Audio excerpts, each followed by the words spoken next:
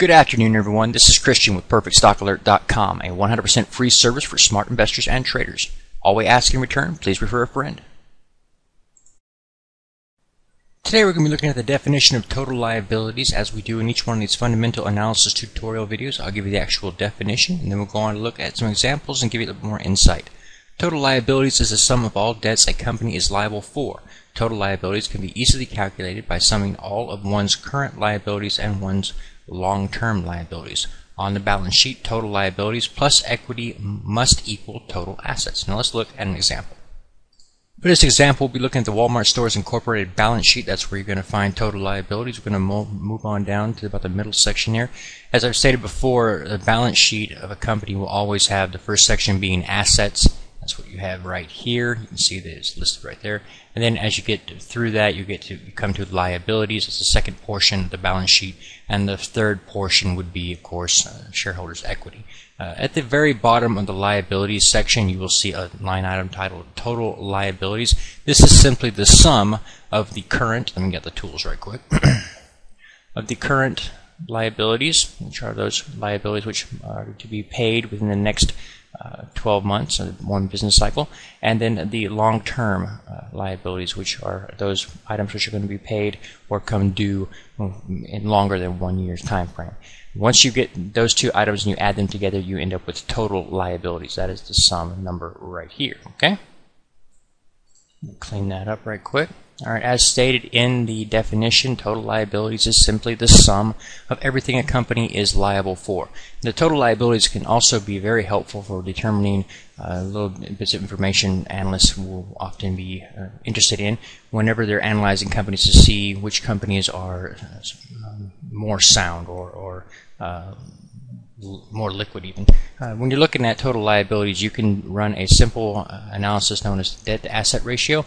And what you do simply is take the total liabilities, in this case total liabilities of 121.7 billion, it's rounded up, and then simply divide that by total assets of 193.4 billion. Let me show you that right quick.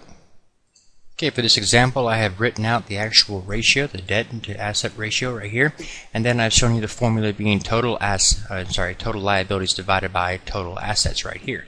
Looking at Walmart, we'll take that 121.7 billion of total liabilities and plug it in right here, and we'll simply divide that number by the total assets of 193.4 billion, so we plug that in right here. So 121.687 billion divided by 193.406 billion gives us a debt asset ratio of 0.6292. That basically tells you that 62 or 63 cents of every dollar in assets is actually funded by debt. That's good or bad. You don't have to determine that. You'll have to compare it to something.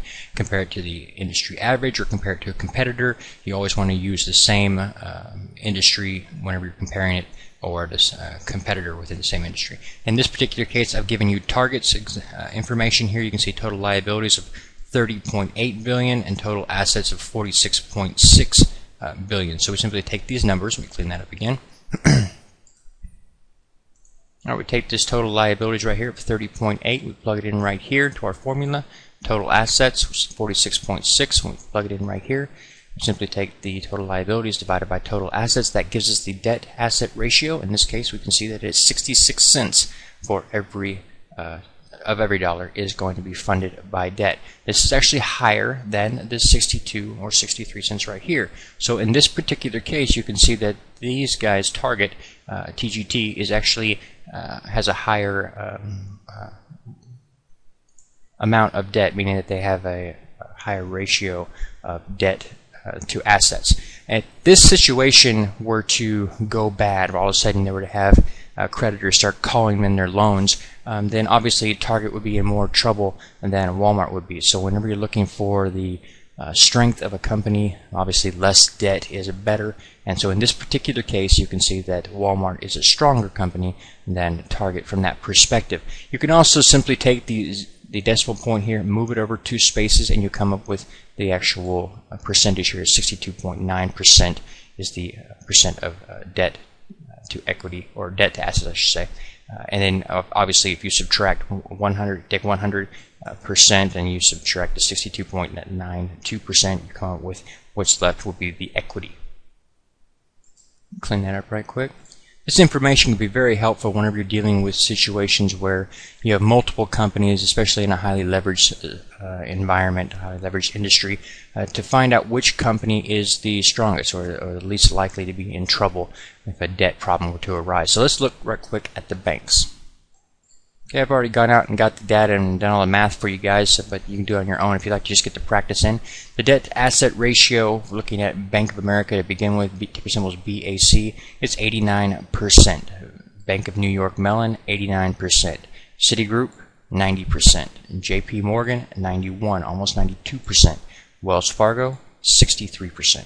Obviously, just looking at those numbers, you can see which bank is the less leverage and therefore less likely to get into trouble with the credit crisis and that type of thing. Again, Wells Fargo comes out on top, and it's one of my favorite banks anyway, but it's just one of these little ratios you can use to find little winners within a group that may not be in as much trouble as others. Please take a moment to review our disclaimer. The information provided herein is our opinion only. Under no circumstances do any statements here represent a recommendation to buy or sell securities or make any kind of an investment. You are responsible for your own due diligence. To summarize, we do not provide investment advice, nor do we make any claims or promises that any information here will lead to a profit, loss, or any other result. These videos are for educational purposes only.